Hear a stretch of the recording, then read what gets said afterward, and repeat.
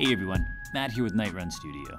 Reusable tiles is a common practice in 2D games to keep your workflow nice and manageable, and so that you don't have to create so many assets. It allows you to quickly create new worlds and maps.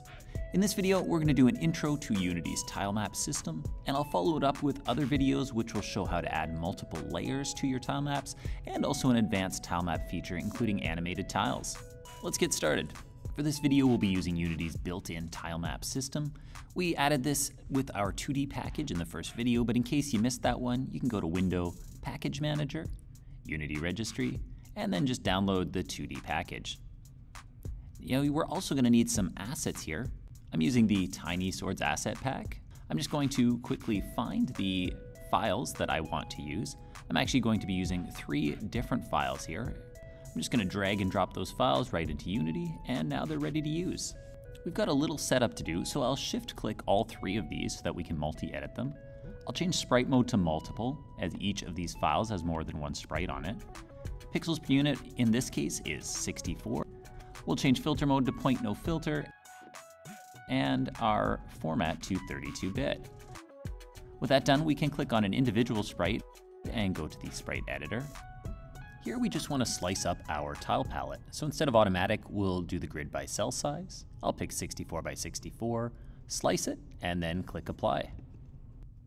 And let's just do the same thing for this elevation tile as well as for our shadow tile.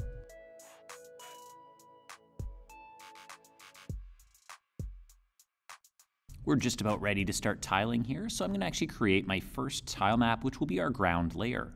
To do this, I'll just right-click over in the hierarchy. I'm going to go to 2D Object, Tilemap, Rectangular. We'll call this one Ground, and then I'm just going to close up the Tilemap and Tilemap renderer components. All we have to do now before we can start tile mapping is to create an actual tile palette. To do this, we'll go to Window, 2D, Tile Palette. This will create a floating menu, and I like to just grab this top tab here and dock it up beside my inspector. We'll create a new palette. I'll call mine Grass Tiles. Here I'm going to create a new folder inside of my sprites. I'll call this one Grass Tiles as well. We've now got an empty tile palette, and we can just actually grab the files that we split up earlier, drag them over, and this time you want to make sure that all these tiles go into the Grass Tiles folder, otherwise they'll flood your sprite folder with all the different tiles that are on it.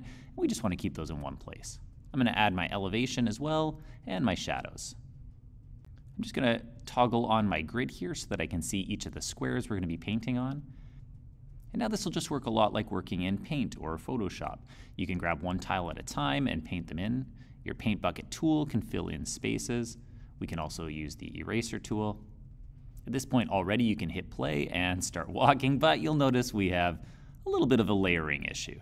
This is where we'll return to our inspector and take a look at that tilemap renderer component.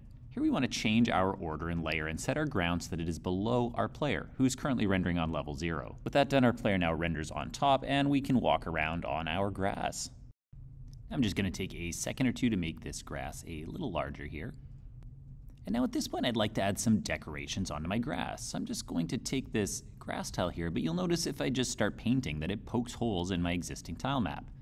So what I actually want to do is right-click on my main grid here, and we're going to add a new tilemap layer. I'm going to call this one Decorations. Now if I click right away again, you'll notice it's still punching holes. That's because I want to make sure that my active tilemap is set to Decorations. I'll warn you, this can cause problems if you forget that step. Now I can paint in a little bit of extra grass. And while I'm here, what I'm going to do is set my ground to a layer of -1 and my decorations to 0, and then I'll set my player at 5 so that he renders on top of both those layers. While I'm here, I'm just going to add one more tile map. I'm going to call this one Elevation, and this is where we're going to put our mountains. For now, I'm just going to set these at layer 1, and then I'm just going to click and drag in order to select the entire mountain piece for now, and we can just drag those right into our map and click them on. With that done, I have a much more interesting looking map. However, I have the problem that I can just walk right on top of these. So the last thing we're going to do for this intro video is just add a collider to make it so that we're not constantly walking on top of things. All right, now I just quickly added in a little more interesting shaped mountains, and now what we're going to do is create a collider for this. To do that, we can click on Elevation, head over to our inspector, and we're just going to add a Tilemap Collider 2D. Just by adding it, it will automatically map to any tiles on this layer. And so if I click on my gizmos here and zoom in, you can see there is a green outline on all of the tiles on this layer. Now when I hit play, I will in fact collide with the mountains. The one thing I don't like is that I come around behind here. You can see that I kind of bounce into it rather than it layering on top of me nicely. Additionally, when I come along the side here, you can see that my sword is sticking on top of the mountain, which looks a little funny. We'll deal with that stuff in the next video, and we'll also add some fun things like the ability to go upstairs and change the player's layer as he does so. But we'll do that in the next video. Until then, I hope you found this one helpful. If you have, please be sure to like, subscribe, or just leave me a comment below. Until next time, this is Matt with Nightrun Studio. Cheers.